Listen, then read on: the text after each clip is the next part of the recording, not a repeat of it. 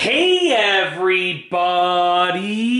I'm here today to show you and tell you how to refill the water tank on a Keurig coffee maker. This will be a super duper easy tutorial and also a full tutorial, so let's get right into the video. Now it's an easy tutorial because it's so easy to do. And it's a full tutorial because you can take this method and apply it to virtually any Keurig coffee machine that you come across because they work in a very similar manner. What I have here is the Keurig K Supreme coffee machine, okay? Now the water tank is on the side, okay? And you'll most likely find a water tank on the machine, either on the side or on the back. It kind of all depends on which machine you're looking at. Most coffee machines, most single-serve coffee machines have a similar feature like that, where the water tank is going to be on the side or on the back, just like that, okay? So what we're going to do is we're going to first remove the water tank, okay? Make sure that you're not brewing, you're not in the process of brewing or anything like that. So remove the water tank, just like that, okay? As you can see,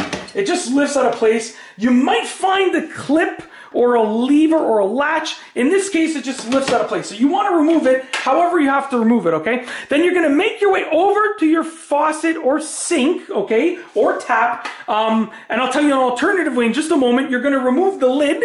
Now this one comes right off. In some cases, it might just flip open, okay? You're going to fill it up. I like to use nice cold water. Make sure I'm only using the cold feature of the faucet. So you're going to fill it up, okay? And there's a max line. It's very important you do not go above the maximum fill line. So fill it up just like this, okay? Now, mine was completely empty, as you can see right there. Completely empty, okay?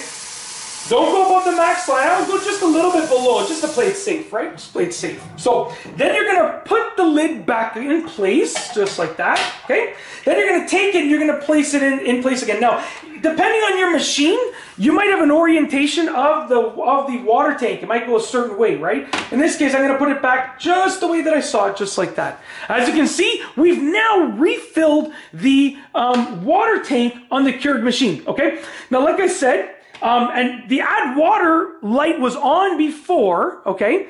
And now that I refilled the water, the add water light is off now, okay? Which is, you know, your add water light should go off once you refill the tank, okay? Now, alternatively, you can also get a jug of water and pour it into the actual reservoir if you are not nearby a sink, faucet, or tap, okay?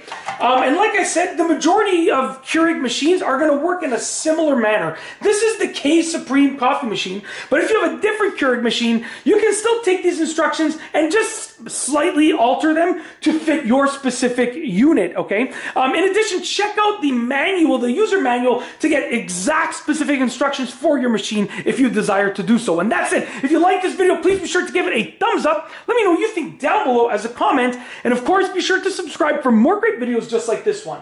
And that's all I have for you today. Thanks for watching.